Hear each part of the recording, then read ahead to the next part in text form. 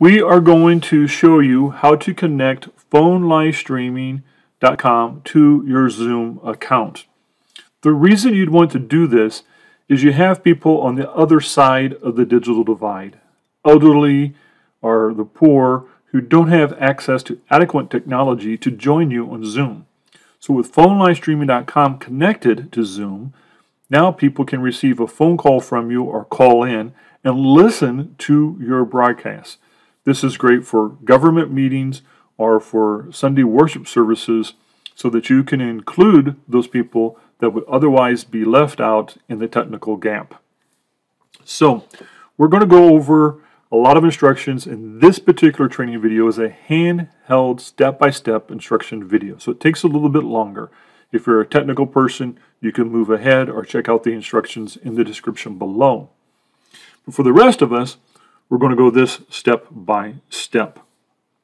The first thing we want to do is actually get a phone live streaming account. If you don't have one, do go to phonelivestreaming.com and use the sign up button in the upper right hand corner to sign in. Choose the subscription that you want to pay for and start your account. But if you do have your PhoneLiveStreaming account, we'll show you how to connect it here to Zoom. Bring up your browser, whatever browser you have, and in the web address, let's go to zoom.com. Now, as you see, you can also go to zoom.us. It's one and the same. What we want to do is sign in. Now, I'm assuming you already have an account. If you don't, you can sign up for an account over here. So I am going to sign in. You want to put in your email address that you have associated with your account and your top secret password. Okay, then you can click sign in. Right, now that we're signed in, we want to go to the settings tab over here in the left menu, the settings option. Click on settings. The settings page will load up. Now we can scroll through here, and there's a ton of items that you can configure with your Zoom account. What we are looking for is down about 70% of the way. And it's coming up. Here it is. So what we're looking for is right here. Allow live streaming of meetings. You want this button to be on, and you can tell it's on because it's blue. Okay, if it's not turned on, it'd be like this one. It'd be gray. So it's blue. The white dots on the right-hand side, it's on. You want custom live streaming service checked on. Now, mine's already checked on, so I'm good. But what will happen when you make a change here? The save button appears. So you make your change and you click save. I'm going to put mine back on, so I don't need to click save because it was already saved. All right. Once this is done, this is the one-time configuration. You only have to do these steps once. The remaining steps that we're going to cover here from here on out are steps you have to do every time you start a Zoom meeting. There's a little bit of an exception to that, is you can actually, the steps that we're talking about in the rest of this presentation can actually be done ahead of time in scheduling a meeting instead of doing it when you start your meeting. All right? And there's a link in the description below that will take you to the Zoom page that explains how to set this up in a scheduled meeting ahead of time. So I'm going to exit here. The next thing you want to do is to go to phonelivestreaming.com. All right, take a second here, and let's go to phonelivestreaming.com. So this is what your page is going to look like, okay? And from here, you would hit the login button, okay, or login option. And let's go back and just do that again. Login is next here to the setup. Login option, you click on that. That will take you to your sign-in page, all right? So I'm at my sign-in page here on my Developers Edition.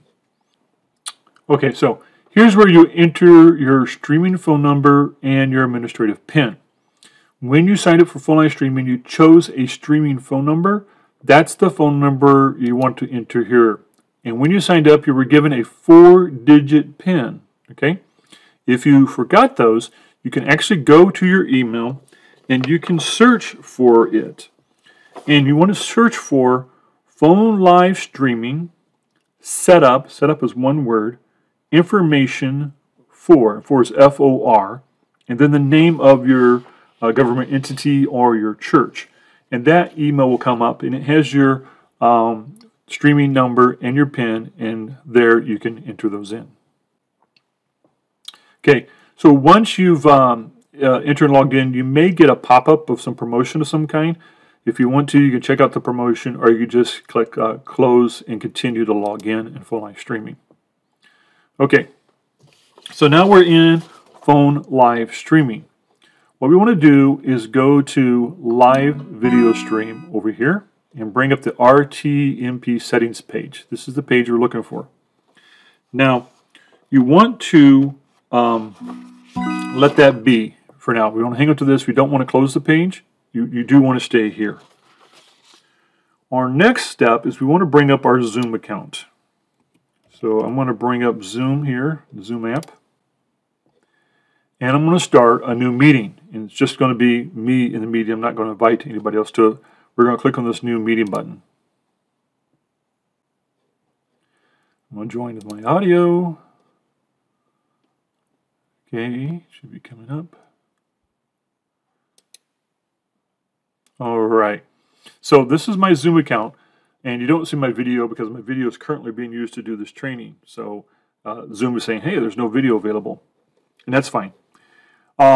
You most likely will see yourself in your Zoom account here. What we're looking for is this black. Of course, mine's black on black, but if you saw yourself, you'd see a black bar down here, menu bar.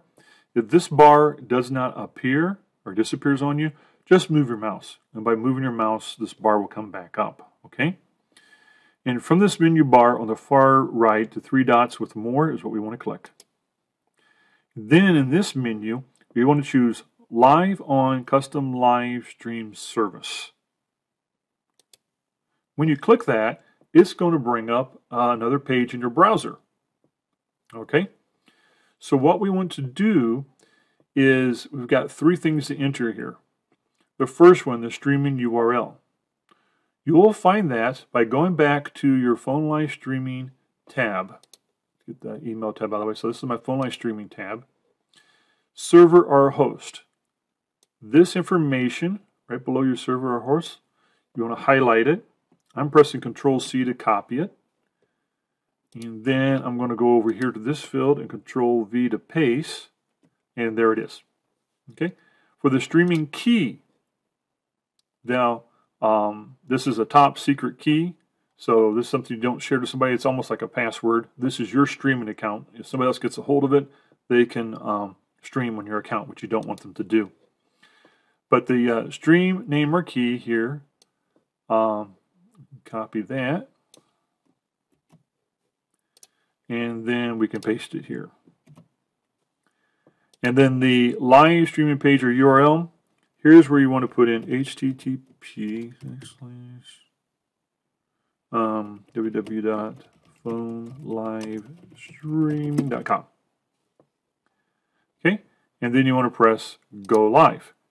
Now Zoom is preparing to live stream the meeting. So it's going to go through its process. It's doing the custom streaming service. Takes a minute or so here. We'll eject our phone call. Thank you. Now we can go back to Zoom, and here we are live using the custom live streaming service. All right, and that phone call that you just heard that I rejected was actually phone live streaming calling me to join the meeting. So these are the steps that you go through, and you'll need to go through them every time that you start a new meeting, the second half of the instructions, that is. I hope this is helpful.